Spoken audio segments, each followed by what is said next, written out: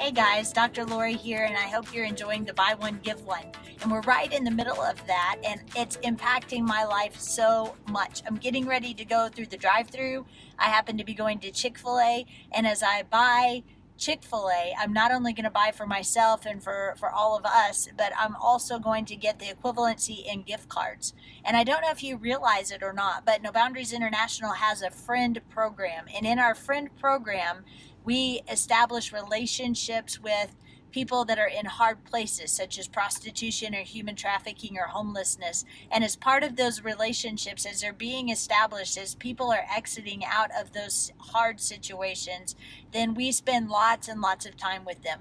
And it may be that we take them to the grocery store, or we help them get a mattress, or establish doctors and dental appointments for them. And in the middle of all that, then we spend a lot of time in restaurants with our friends, with those who are hungry, or those who need a meal, or those that we are establishing relationships with. And so we have a great need for gift cards for local restaurants. And the restaurants that we frequent are things like McDonald's or Sonic or Chick-fil-A or Taco Mayo or Subway. Those are restaurants where we can take our friends and they feel comfortable in that environment as we are working with them and establishing relationships with them.